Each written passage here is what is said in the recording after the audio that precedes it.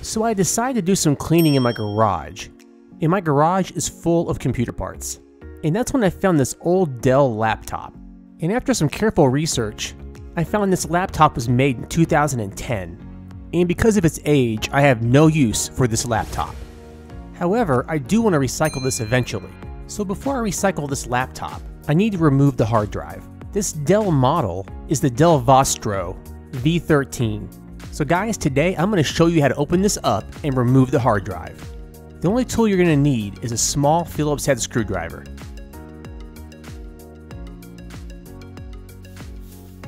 Let's go ahead and start by removing all the screws on the back.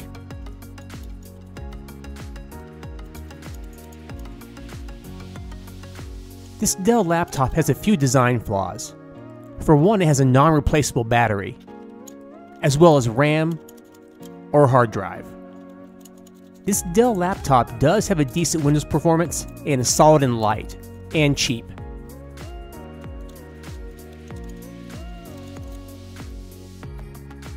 Okay, now that we've removed all the screws, we can begin to pry up the panel.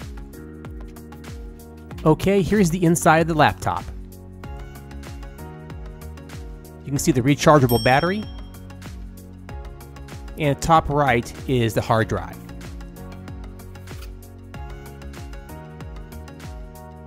And there's the hard drive right there.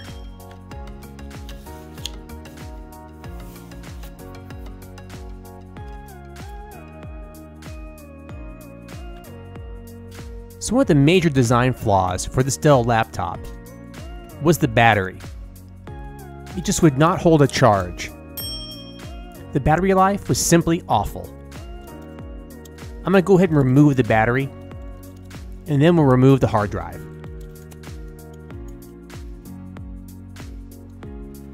And here's that terrible battery. So now we need to remove these two screws. They hold the hard drive in place. And the hard drive comes out easily. Next, we'll remove the hard drive from the case. And the case is connected with 4 screws.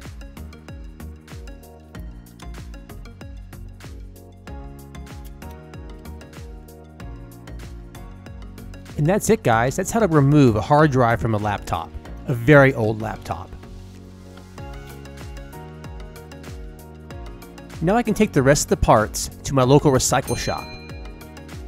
And remember, always remove your hard drive before you recycle your laptop. You don't want anybody stealing your data or personal information. Well guys, we're all done here. And as usual, I want to thank you guys for watching. And remember, if you like these videos, give a thumbs up and share it. If you love it, hit subscribe to keep this channel alive.